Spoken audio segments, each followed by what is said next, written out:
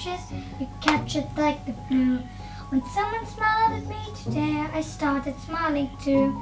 I pass around the corner. For us, it's really important that the children are confident, they're happy in school. That's kind of our ultimate aim, really, in addition to the academics. So things like literacy, yes, it's fantastic for them to be able to read and write, but we also want to feed through the kind of the performance side of things. Tiger, tiger, burning bright in the forest of We have our verse speaking every year, where the children have to learn a poem by heart and have that kind of time to really stand up and shine in front of each other. Because you do find as well some of our kind of shyer children, you know, they get up there and they really, really do shine, and it's a good time for them.